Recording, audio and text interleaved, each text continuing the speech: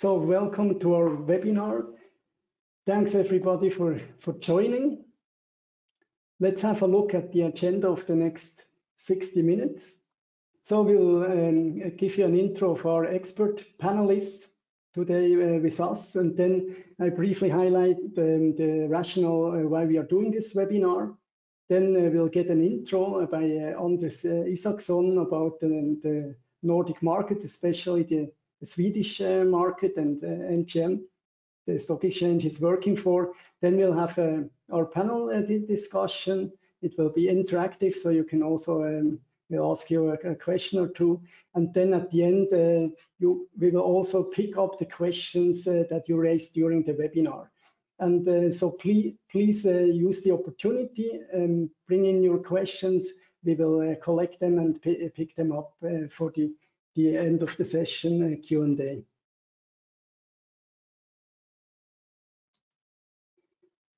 So now it's a great pleasure to me to introduce you to our experts on the panel.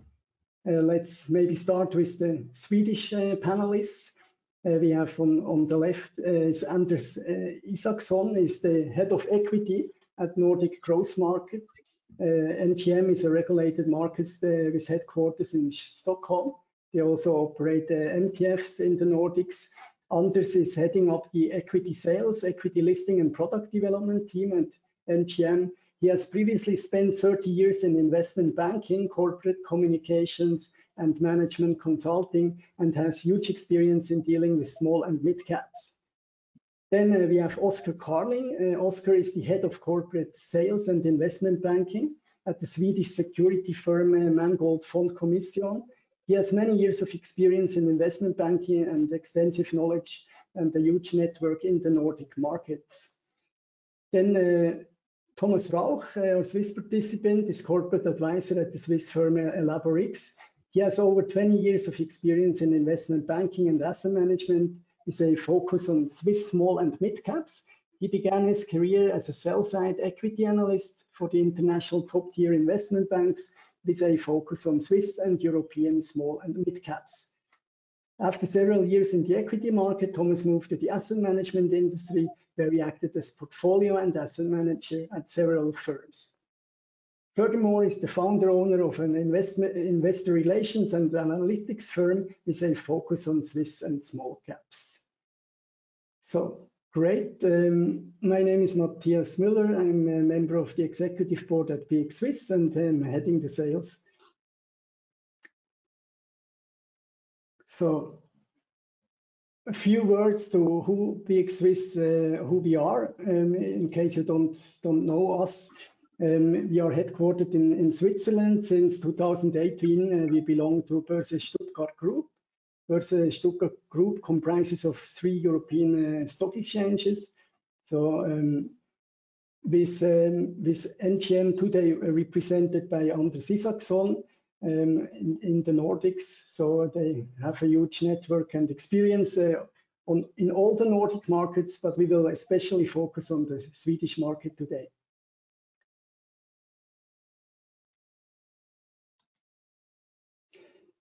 Just briefly, in case you don't know, in Switzerland we have 3 stock exchanges, regulated markets operative.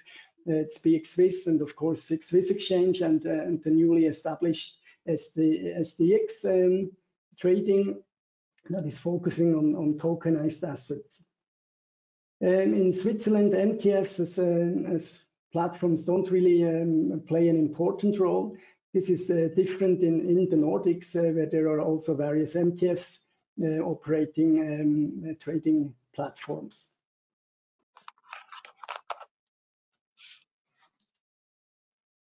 Can you switch? Thank you.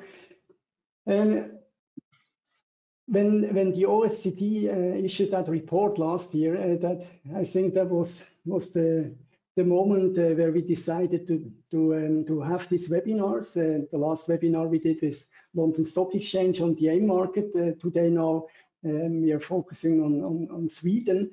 And I found these graphs here quite shocking.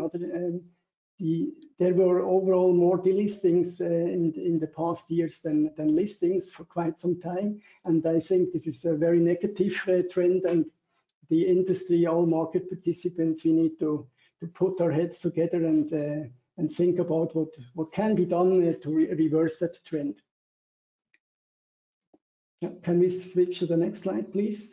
And then also that really hit me, where you see the top 20 IPO countries worldwide. There are 6 European countries in the top 20. That's the good news, but the bad news is Switzerland is not on that list, and that basically led to this webinar. And when we just look at the past years, so since 2013, we didn't even achieve over 60 listings in Switzerland. This is less than Sweden did in the last year, so much less than Sweden did, over 100 listings last year. And so this leads to the basic question of the webinar: what can we learn from Sweden? And now I'm giving over to you, Anders, and you can explain us how it works in Sweden.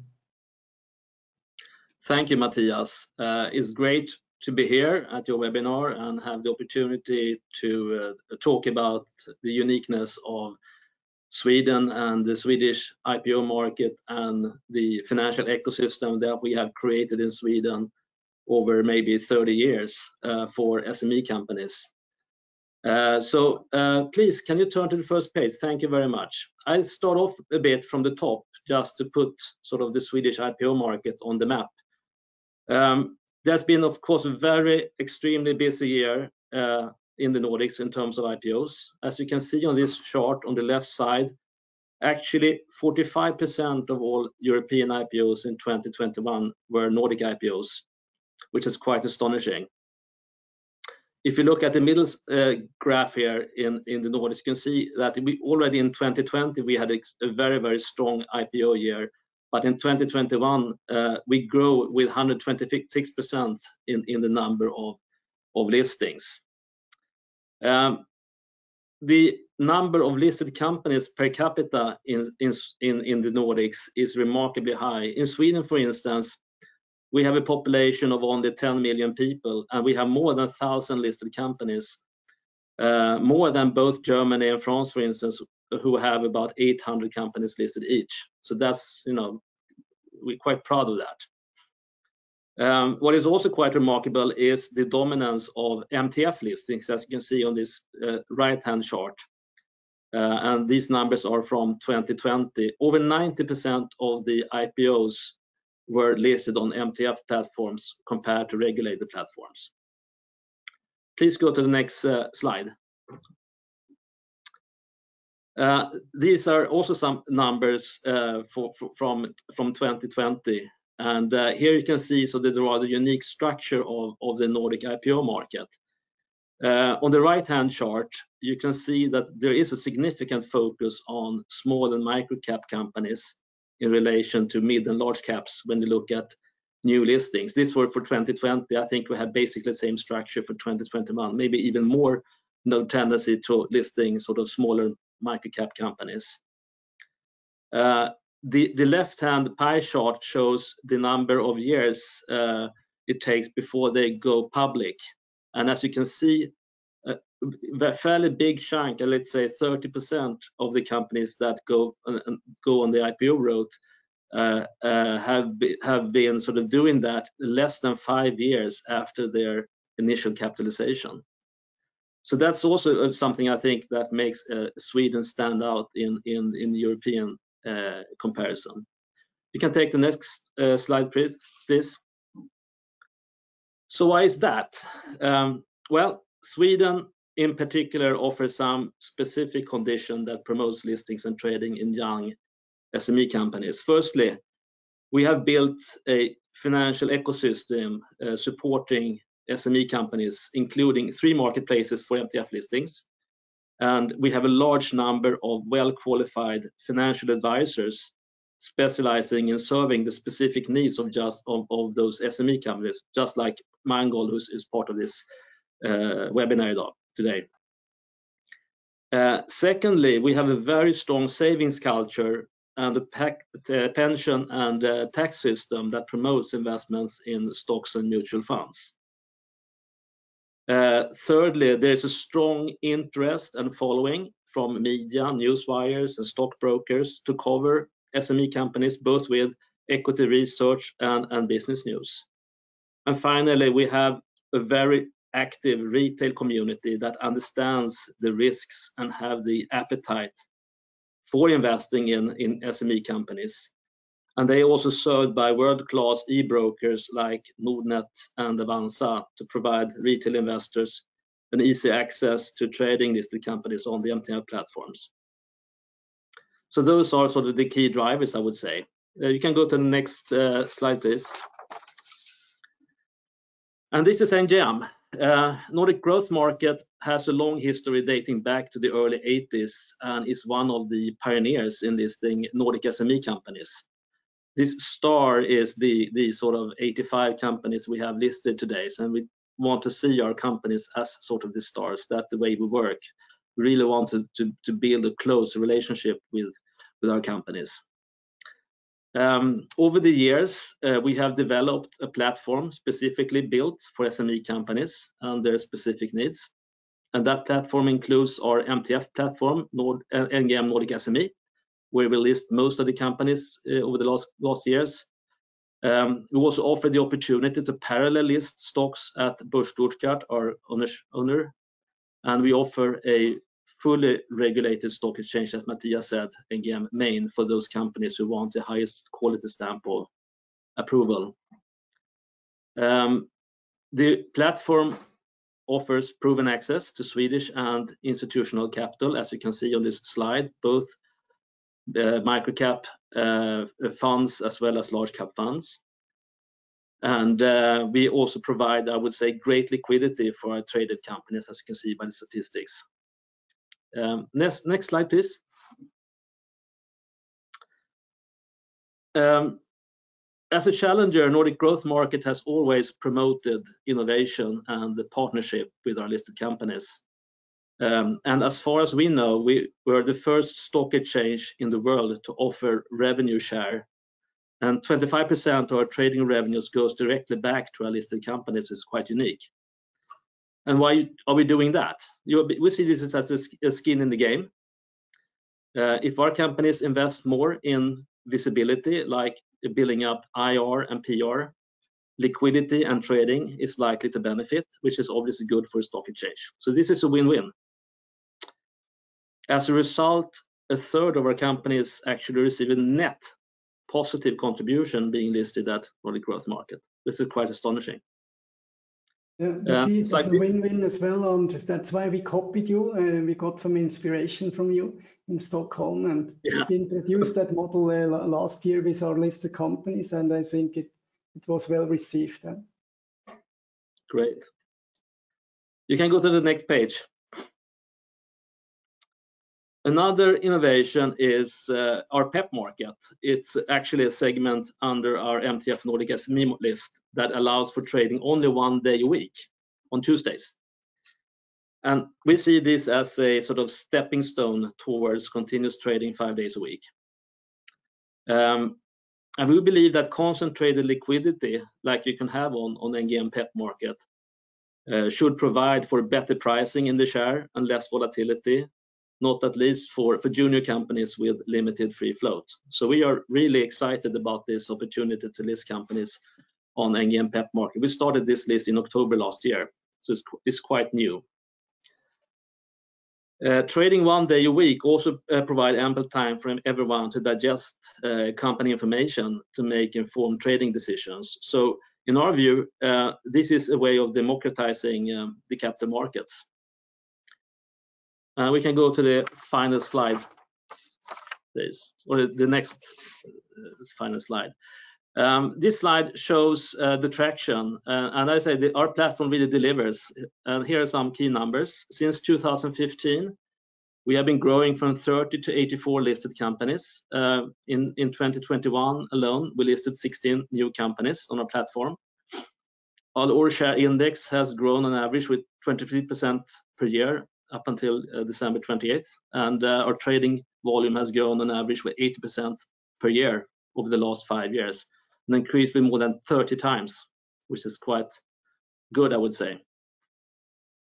Next slide, please. I just want to finish a bit with the MTF listing requirements. I think we can have that more in the Q&A, but basically the popularity of listing MTFs in Sweden is mainly because of the simplified documentation. You need a company description rather than a full prospectus if you raise less than 2.5 million euros. And also we have a very rapid and straightforward listing process, which typically takes somewhere between 2 and 4 months. So simple documentation and rapid process.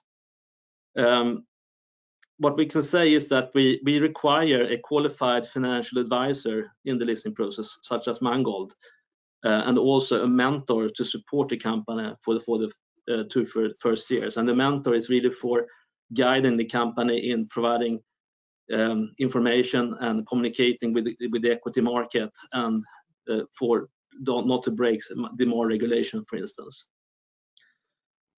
So this is sort of a short introduction on the Swedish IPO market and on Nordic growth market. So back to you, Matthias. Great, excellent. Yeah, then let's move to our panel discussion. Anders, what you mentioned about the Swedish ecosystem is very interesting to me. I would like to dig a little bit deeper on that subject. Can you explain a little bit more about the concept of mentor certified advisors that you have in Sweden?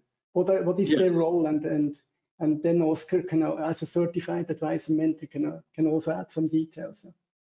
Yeah, as a junior company, our experience is that the biggest sort of hurdle is to communicate effectively with the market. When you're going from the private situation to public situation, you have the regulation, and the more regulation is quite tricky. And so we, as one way of supporting the companies, we say that we have a requirement of having this mentorship, which is an independent advisor. It could be the same financial advisor that is sort of guiding the company to the IPO, but it could also be another advisor that is just focusing on the mentorship role. And so, for instance, if you have a quarterly report or you have a PM going out, you can send that beforehand to the mentor to discuss all the sort of the communication points, so you don't break the more regulation, for instance. So that's a very good service. And even if we have just a requirement of 2 years, a lot of our companies continue with the mentorship lifelong. Okay, so but Oscar, as a mentor, you also have a role pre-IPO. Can you talk about a little bit about your life as a mentor in supporting these firms? Yes, absolutely. Before listing, we make sure that the company follows NGM rulebook. We screen the company's business operation, reputation, and future prospects. We screen the company's management and board, the composition of the organization, and the individuals in terms of background and knowledge. We also help the company to review and adapt internal governing documents, routine documents, and information policy. We educate the company's management and board in information policy and other listing requirements. We're also investigating all submitted application documentation for a complete assessment of the company's suitability for trading. And we also act as a bridge between the company, other advisors, and the stock exchange under the listing process. And then after, when you ring the bell and you are a listed company, we act as a sounding board for the company regarding information policy, and for the board for the terms of NGM rulebook. We continue to train and update company's management and board in current regulation, as well as practice procedures, disciplinary matters, etc. We act first line control against company in terms of information policy, stock price, volatility, and we also like proactively reading press releases, ensure that the company fulfill the market abuse regulation etc.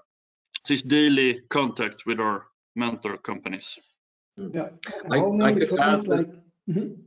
Yeah, I can add to that. To Oscar said also, NGM has also the sort of opportunity. We have the market surveillance operation as part of our operations, and the companies listed that has mentors can also call directly to our market surveillance, and also have the opportunity to speak to our people there on the similar topics, like for instance, if they want to send out a press release, and if they wonder about how to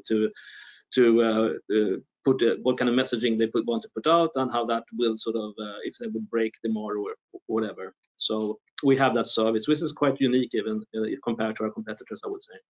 Yeah. How many firms are acting as mentors in Sweden, and how is quality maintained? Well, we have about 20 firms that we approved for mentorship. So they are also sort of educated in as Oscar said, in the way we want them to work with the companies. I'm not sure if Nasdaq has another arrangement, but for Nordic growth market, it's about 20 firms. And I said we have the requirement for 2 years. Nasdaq, I think, has this certified advisor for life. Yeah. And how do you ensure a continuous quality of services that they provide? Do they need to recertify? Yeah, we are sort of having the initial education of them, of course, and then we get feedback from our listed companies how they perceive the service, obviously, and we try to channeling back that feedback to the mentors, so they could sort of improve on the things that they are not satisfied with. Yeah. And Thomas, the numbers that Anders presented are quite impressive, I think. Why do you think that corporates in Switzerland and continental Europe are rather hesitant vis-a-vis listing? I think there are several reasons for this besides the cultural reasons vis-a-vis the financial market. But the key determinant in the Swiss market, which is quite a good or an efficient financial market with lots of interest, is that we have in Switzerland very easy or more easy access vis-a-vis Sweden to venture and private equity capital. So this is one hurdle. Then before the financial crisis and all the banking regulation, it was especially for all areas in continental Europe, people were more linked to banks financing or debt credit on the credit issues. And in addition, I think that the more distance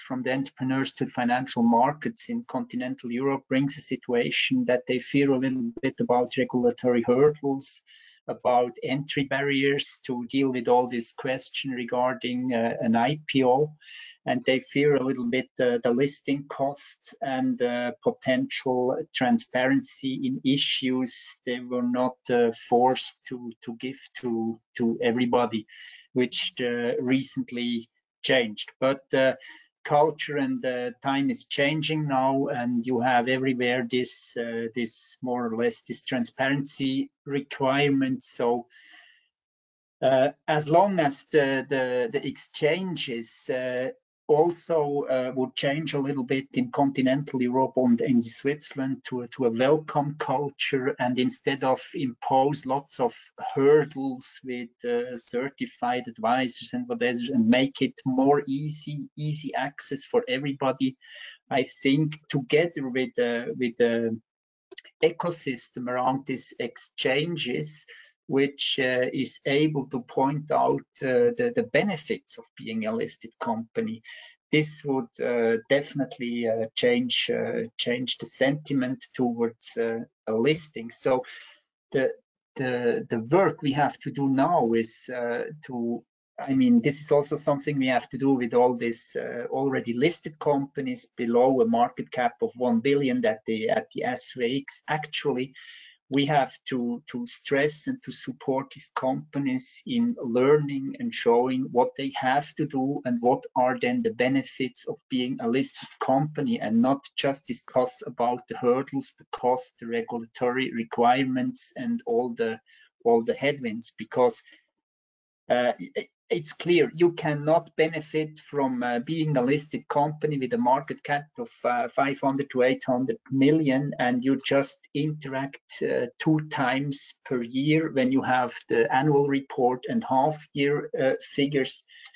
When you manage this like this, then being a listed company ends up as a negative thing, a hassle, and you don't can take the benefits from all this work.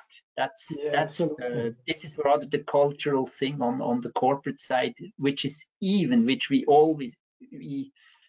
also see on already listed companies, which are absolutely not ready to take the advantages.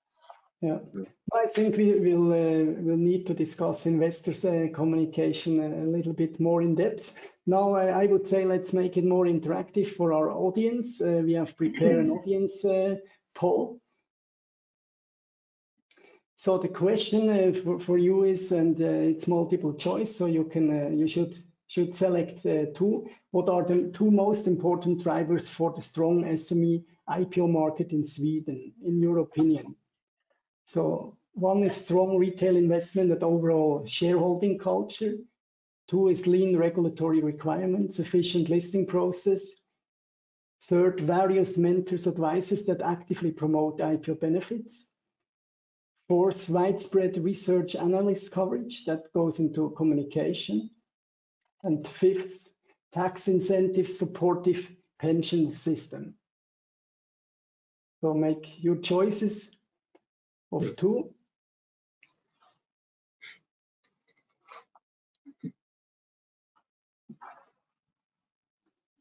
Another 5 seconds for you to make your choice.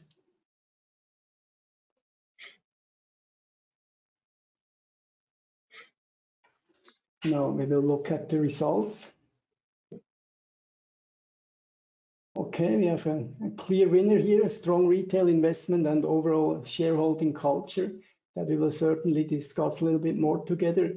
2nd is various mentors, advisors that actively promote IPO benefits. Yeah, I see. So, and widespread research analyst coverage is, in fact, is only 9% of the audience thought this would be a point. Now, coming back to our experts, Anders, do you agree with the audience? What are, in your opinion, the most important factors? Yes, I basically agree. It starts with sort of the shareholding culture we have in Sweden. That's sort of very, very strong driver, of course, and it's been there for a long time. That people invest actively in stocks and mutual funds, and that's something that you can do very efficiently, both through the sort of platforms we have, the brokers like Avanza and Nordnet, and that is also supported by the structure we have with tax efficient accounts like ISK is called in Sweden. So that's sort of the fundamental driver. Then I think it's also, you know, you have an appetite risk. I mean, if you look at last year, for instance, small caps funds, we had a few of those small caps funds in Sweden that generated over 6 or 7% return, and people see that, and they tend to invest at least a portion of their sort of money in those type of growth companies. And we have had a traction of those small caps fund, positive traction for quite a long time now. So quite many of those funds are small cap funds that people invest in, also sort of in the individual companies.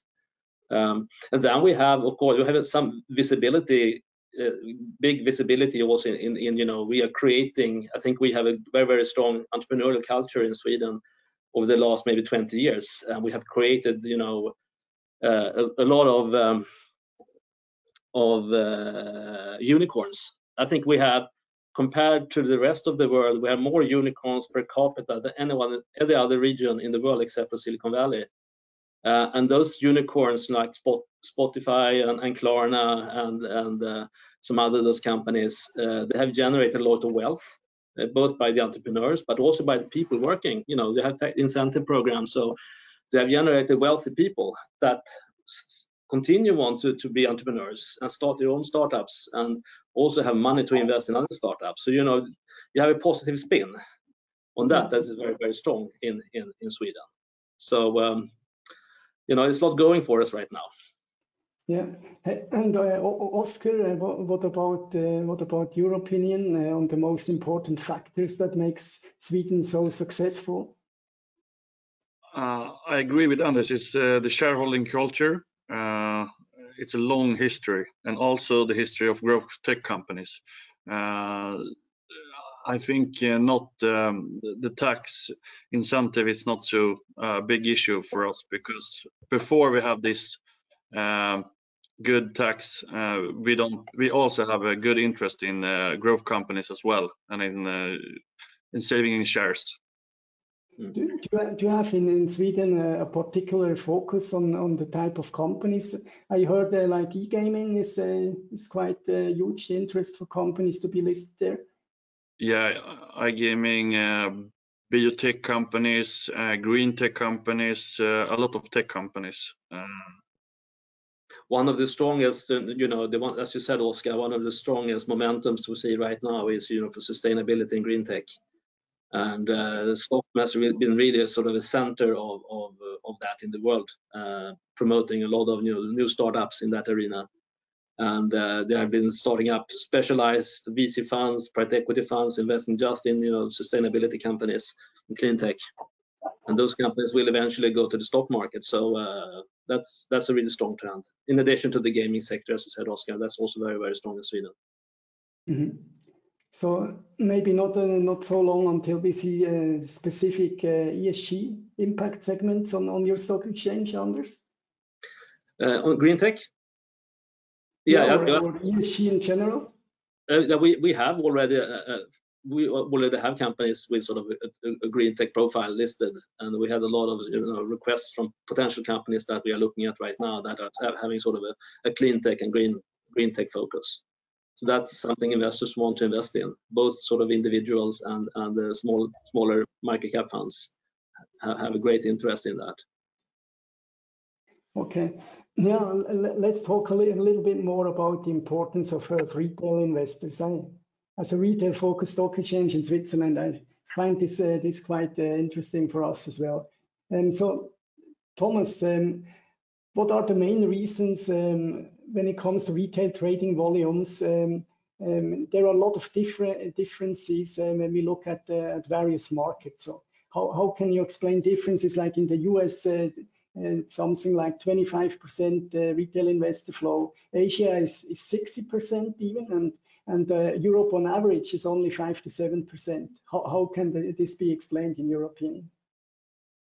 Yeah, there are again a bit cultural reasons. So there's a lot of skepticism vis-a-vis the financial markets, equity, especially in equities in the German-speaking culture in Germany.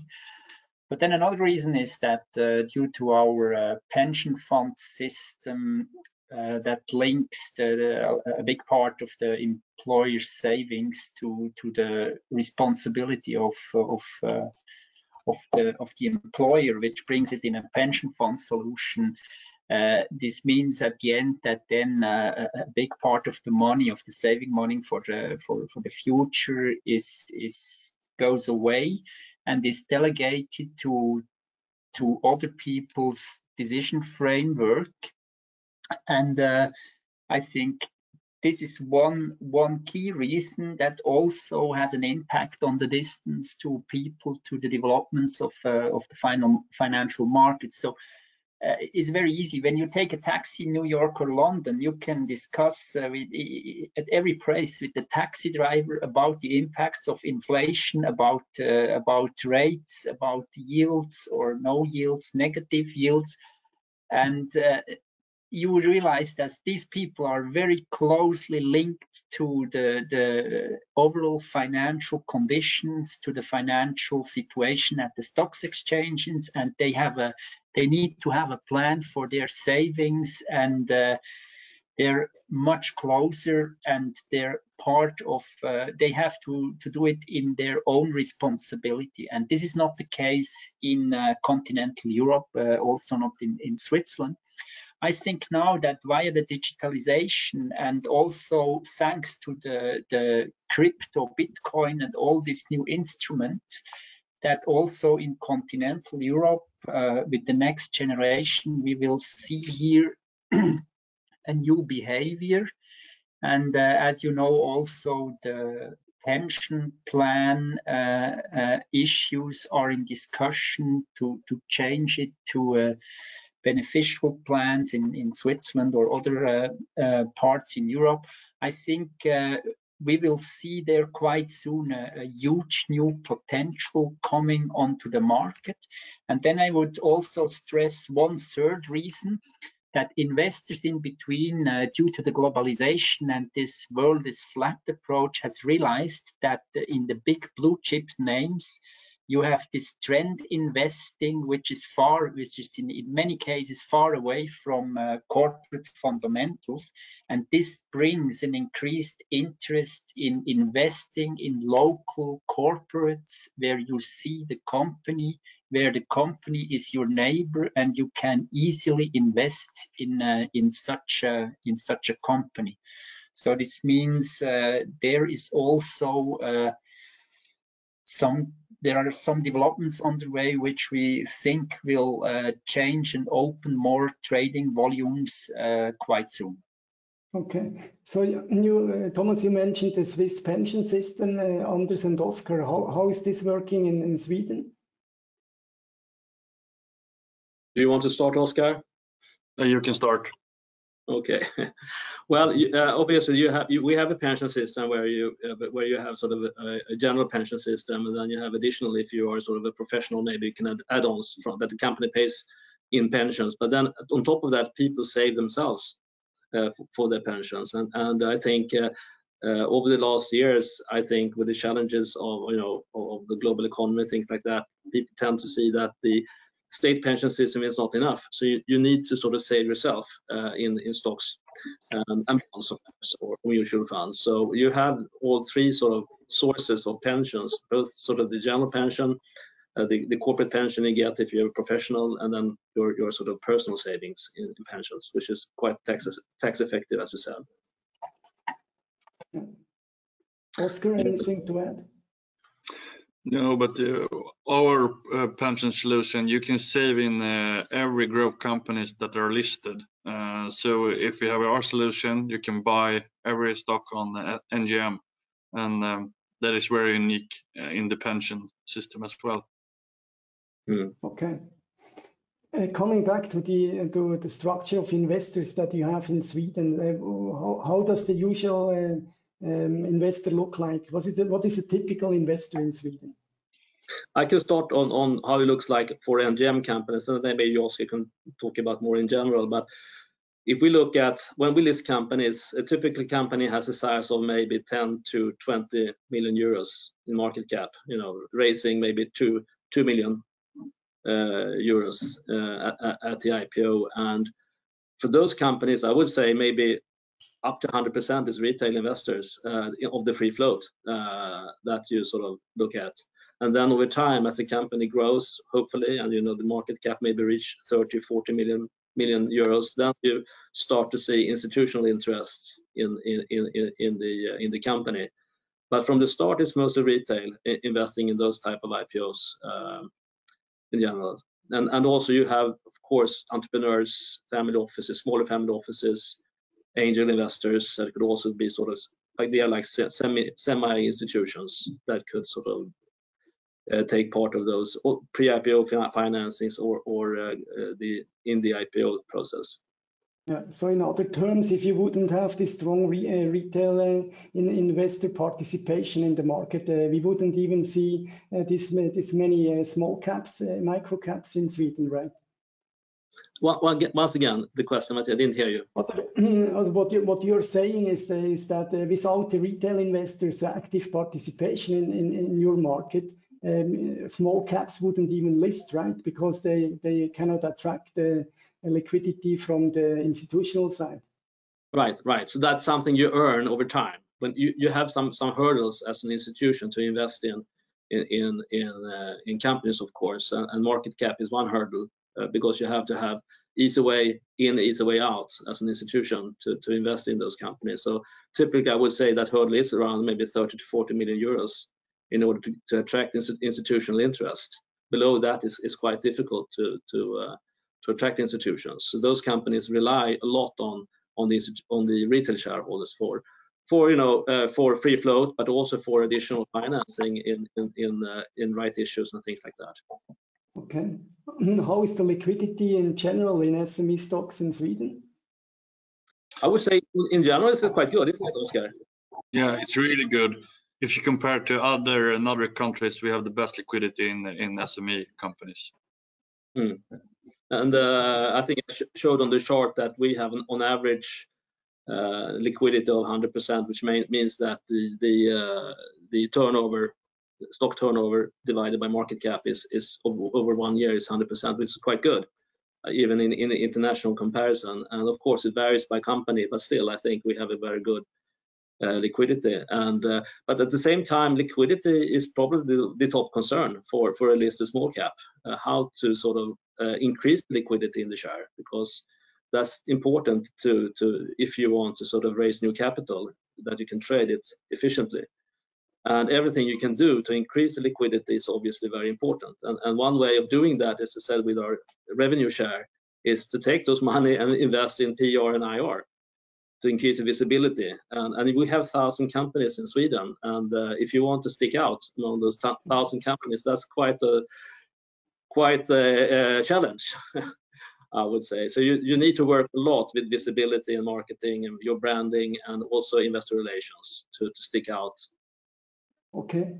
Oscar, how important in communication is analyst research coverage? It's very important. It's hard to get through the media noise when it's so many listed companies. And companies often had good communication before and in connection with IPO. They did roadshow, marketing. But when they ring the bell, the company's management just relaxes. It's so hard pressed. It's like, oh, thank God. But it's when all starts. So equity research is the aim of the company for investors. So you need to remind the investors what the company does and about the equity story. And IR is also important. Use website, Twitter, LinkedIn to communicate. And company who use equity research have a lead when they reach milestones. And it's also important to participate in investor presentation and stock market events. And when you have a equity research, it leads to more shareholders, better liquidity, and it's also very important when you want to reach out to institutional investors as well. Yeah.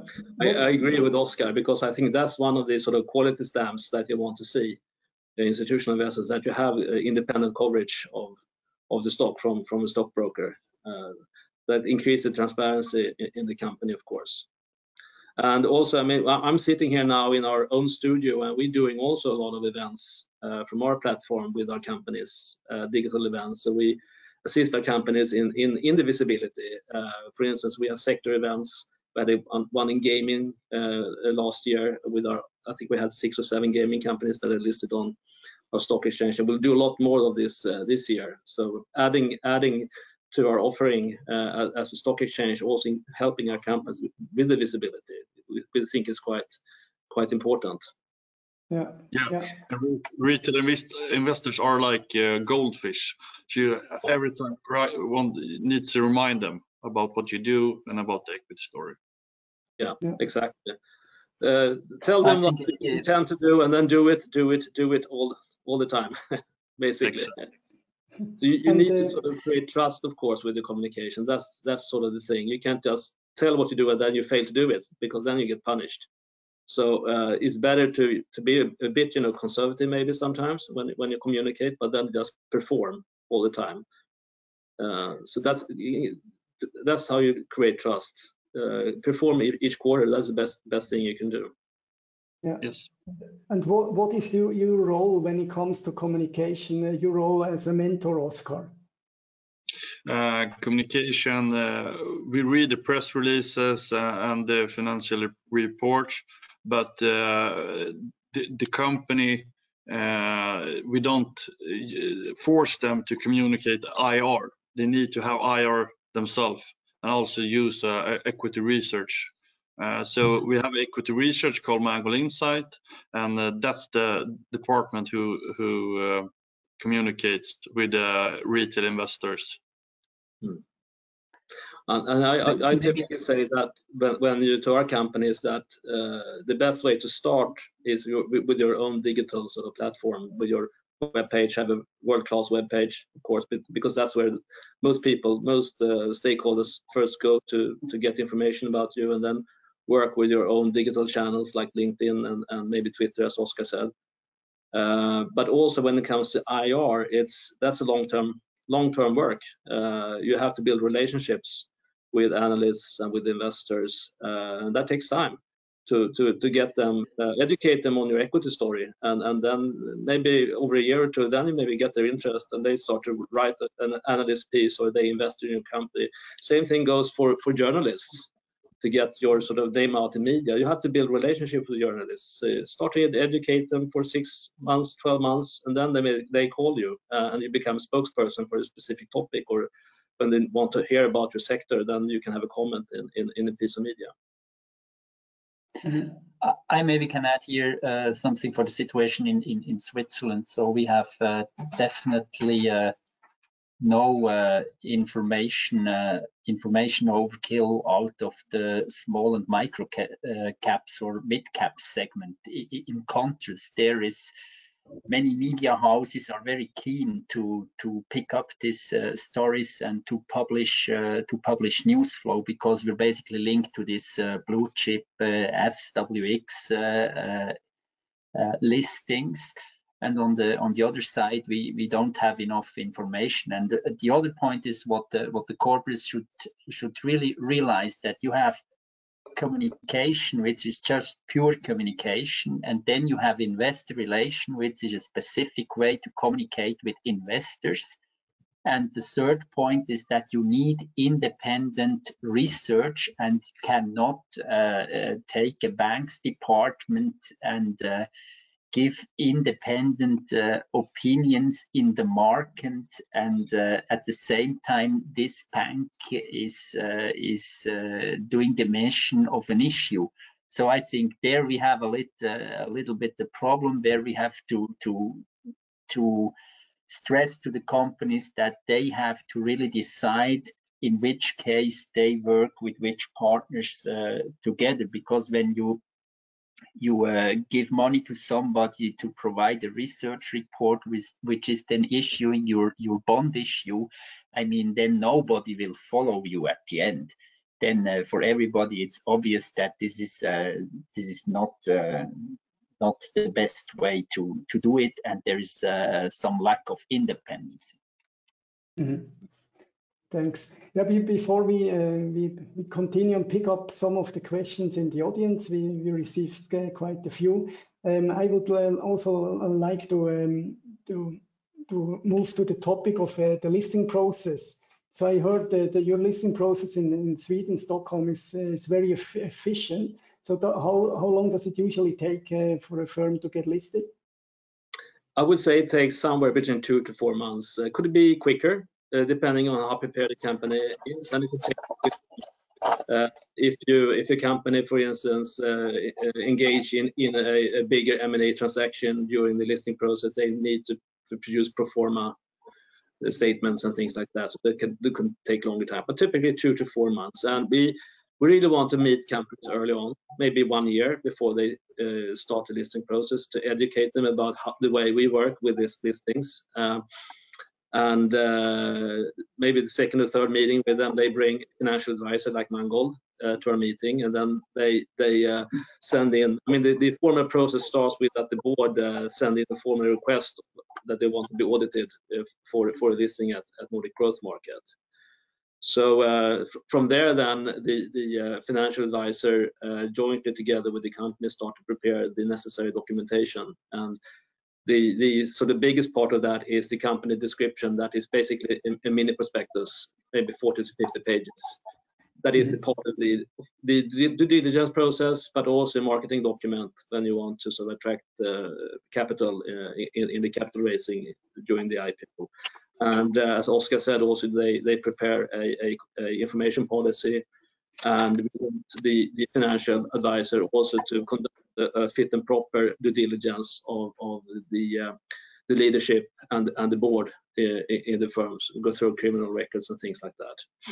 So when all this is finalized, our listing committee at NGM approves the company for listing, conditional upon that the company really fulfills the free float requirement that we have of at least 300 shareholders. So that's basically the process. So quite simple, efficient, interactive with the company and with the financial advisors. I think that it's a very robust process that works very, very well. I'm not sure, Oscar, if we work closely related with Mangold, so we have experience working together.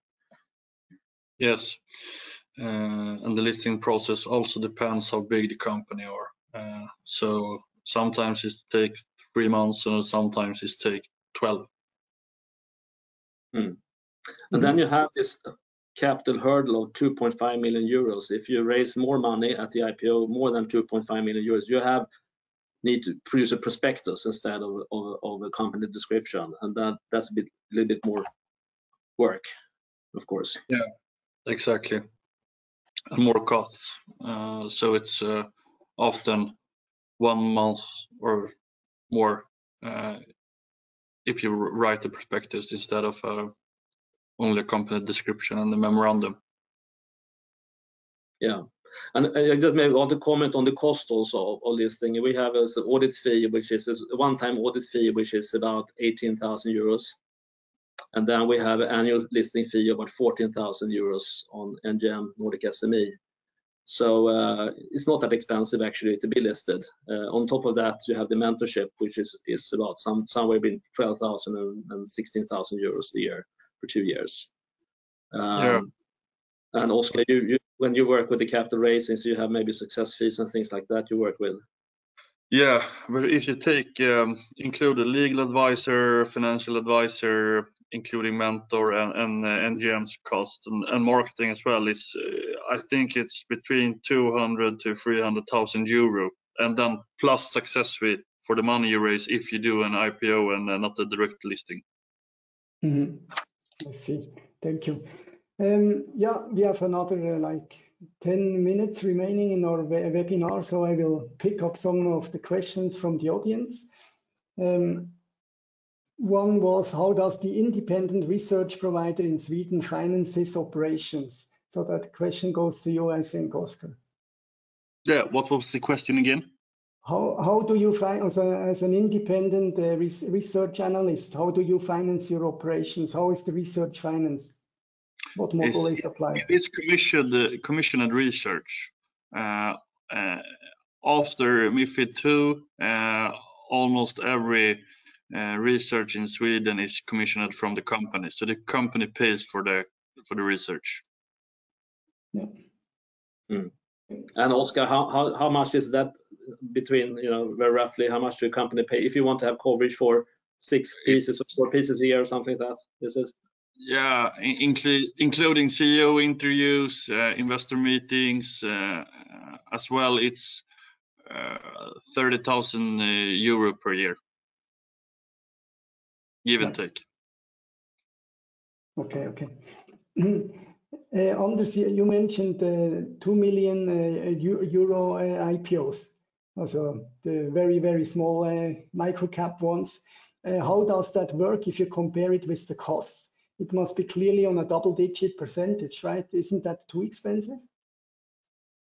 Well, our listing cost, from NGM point of view, is not that big, of course, compared to those 2 million. And Oscar said, if you're looking at the total cost of going to the stock market, including capital raising, and so you're somewhere between, as you said, 200, 300. So that's maybe 10% total of the raised capital, which is a sort of a benchmark in Sweden. It has been so for quite a while, and people tend to see this as a good investment in becoming public.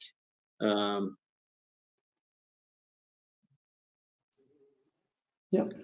Of course, if you have a bigger capital raise, if you have a success fee on that capital raise, there will be more money as well for the advisors. Exactly. Okay, but your model still works for the 2 million IPO. That's good. So another question from the audience: what's your advice on how to train, educate retail investors so they are willing to invest in stock market? This needs to be done even before you remind them every now and again to invest, right? So that's a question to you. So what needs to be done in order to train investors, retail investors? You have to speak their language. You can't speak, when you are a biotech company, you communicate with the market, but you need to speak their language and not technical language. I think it's very important. I think it's a big gap there. What do you think, Anders? Yeah, I think that's a good point, Oscar. When you talk about storytelling, which is quite important, in increasing the visibility. A lot of companies are very technical, describing their what they do basically and the equity story. I think you could be much more speaking in layman terms, and that's an art to learn. And that's something I think we also, as a stock exchange, try to say to our companies, that when you communicate, you have to speak with the same language as the people that invest in you, retail and investors, two different audiences. We, as a stock exchange, has something called Investerar SM, which is a competition that we have each year in October or November. Last year, I think we had 6,000 competitors, basically retail, that we have using token money, and they can invest in stocks and other instruments at our stock exchange for 1 week. And it's a competition. The one who gains the most returns wins and gets sort of prizes for that. But that's basically a way of educating the retail about investing in different type of instruments without losing real money. Yeah, and also tell them about the risk as well. Exactly. And then also retail community has a lot of chat sites on social media where they talk about microcaps a lot, and how to invest in microcaps, what's going for them, what's not going for them. And of course has always two ways. Regulatory reasons means that you can push a stock that is not good, but also it's good information channel and learn about how we invest in growth companies, of course. Okay, so as a last question from the audience, I think we got a very good one for that. So from a Swedish perspective, Anders and Oscar, how would you start to promote SMEs in Switzerland? How we start to promote Swedish companies or Switzerland companies? Also, if you would put up tent here in Switzerland and move to Switzerland, live here, and then you would be active in the SME segment, how will you start to promote SME listings here in Switzerland? I would start, with as we said here in Sweden, with the regulation. Make it easy, and then I think the ecosystem surrounding SME listings is quite important with companies like Mangold, to have qualified advisors that have an experience with working with the listing of SME companies and the special things they need help with, holding hand basically for the entire process. Yeah, and also help the company with the liquidity, to explain the importance to communicate with the retail investors and to reach out to retail investors. I don't know, Thomas, maybe have some more experience from retail investors in Switzerland. Can you speak about reach out to retail investors in Switzerland? Yeah, I think you have there in the e-banking and digital version, you have a lot of new tools, and you just need to feed them with good stories, like we can learn from the Bitcoin cryptocurrency scene.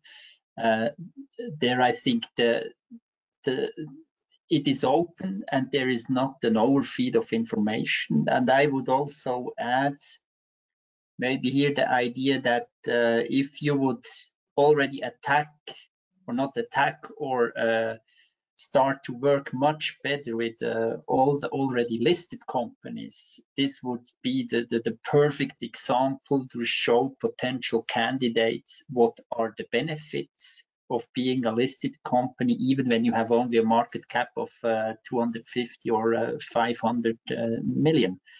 And I think there is the lowest hurdle to maybe start to bring the equity segment more in favor of corporates, retail investors, and also institutional investors, because we should not forget the institutional investors could also bring their money on the table, maybe not via one direct investment, maybe via collective investment plans where they can say, okay, based on scientific studies, the performance of growth or small caps is normally much better than the blue chips.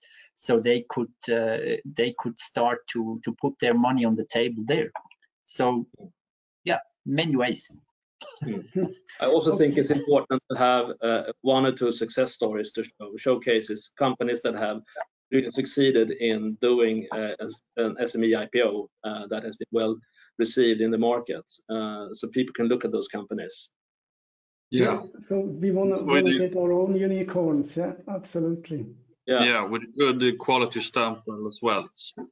It's also important that the company has quality stamp and credibility. So good listing process as well. Okay, gentlemen, it was a pleasure having you on the webinar. Thanks to the audience for your time and attention. We'll close the webinar now. There will be a recording and that will be made available afterwards. So thanks everyone. Andres, Oscar, Thomas, thanks a lot for your participation. Thank you so much. Have a good day. Thank you so much. Thank you.